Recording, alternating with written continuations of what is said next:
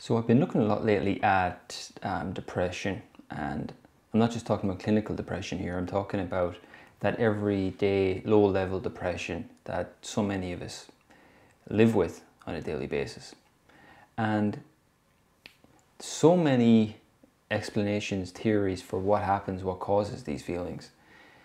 And I want to talk here today about, there is something that happens in depression, and I'm sure you've heard of this before, where there's that sense of nothing that I do in my daily life, the things that I normally do or used to do, none of those things bring me any feeling of joy anymore. Now, what I want to talk about is, and I'm not going to say that it's like this a super simple thing to explain or a simple explanation, but I want to offer one sort of avenue or of thought that maybe you can start using today. And I've said it before, but it could be something that's related to that, is a psychological cycle we get into where we completely lose touch with what it is we really want. So it's not necessarily that we stop enjoying the things that we really love. That's a symptom of it, but it could be what leads to that is not getting in touch with what do I want. Oftentimes if you ask someone what is it that you really want, there's a pause. There's like, I don't know anymore what that is. I don't know what I really want anymore. And that can be from past failures. Things haven't worked out before when I did try to get what I want. And often people will try and talk you out of pursuing whatever it is that you want, you know. That's a big part of the conditioning we all have as we grow up. When we're children, we know very, very well and clearly what it is we want. But that's conditioned out of us. So my invitation here, what I'm proposing in this video is, look, there are many causes for depression, but one of them could be to just, and I'm talking not so much the clinical depression, because there's a biological aspect to that. It's definitely internalized in the body and it's on a cellular level. It needs significant treatment, but I'm talking about low-level depression, low to moderate depression maybe, as a cognitive approach to this, to practice asking yourself on a daily basis, what do I want? And to rest with the fact, I don't know what that is at the moment, but I'm willing to keep asking that question until something starts to come up again. And that's going to be a feeling of desire for something, a feeling of, I want that, and I'm going to start moving towards it, whatever it is. And not to judge it, okay? It could start off with, I want a cup of coffee. And I'm in touch with the fact that there is a desire in me, a feeling coming up, I want to have a cup of coffee. And now I'm going to go and get the cup of coffee. So it's a desire that comes up, and act on it. I act on that desire. What do I really, really want in this moment? What do I want on a larger level, a larger scale level? What do I want for my life? And not to let anyone judge it. Don't judge it yourself. I want to have a better relationship. I want to have more money in my life. I want to live in a nicer house. You know, you name it.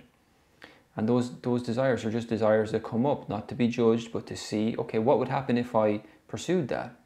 What would happen if I just moved towards it without judging it, without even needing that thing to come into fruition for it to happen, but I'm just finding myself now following these desires as they come up. Not impulses, these are desires I'm talking about, desires that I know is going to be a good healthy thing for me. How often do we ask ourselves this question, what do I want? Oftentimes it's just we're reacting to things, we're sliding into passive ways of maybe enjoying ourselves, telling ourselves, yeah, this is what I enjoy, but is there any real joy in the moment when we find ourselves, you know, watching the 4th episode of the TV show? You know, it's not really what I'm talking about here. What do I want? What will make me feel excited? What will make me feel like I'm moving forward with my life? You know, so it's a big difference. So habitually, you know, I would say if you're ever going to get a tattoo on your arm, get tattooed, what do I want? Just to continually keep asking yourself that question and watch. There's a feeling coming up, okay, all right, that's what I want. That's what I want, and that's okay to follow that.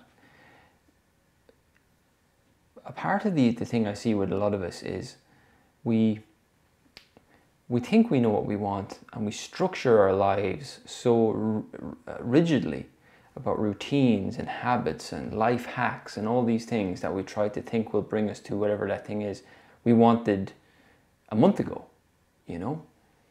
And so now I have the routine and the structure and everything, and there's no need to kind of ask that question anymore, because a month ago, that's what I wanted, you know? So we kind of cut ourselves off from, on a daily basis, an hourly basis, ask yourself, what do I want? What do I want? And that's feeding the motivation, the desire to keep, okay, that's what I want. Now I'm moving forward with that. It's still what I want. I'm moving forward with that. There's much less need for routines, structures, as I said, life hacks and things like that. So, you know, that's a kind of a higher level to beyond the procrastination stuff I've talked about in lots of videos in the past.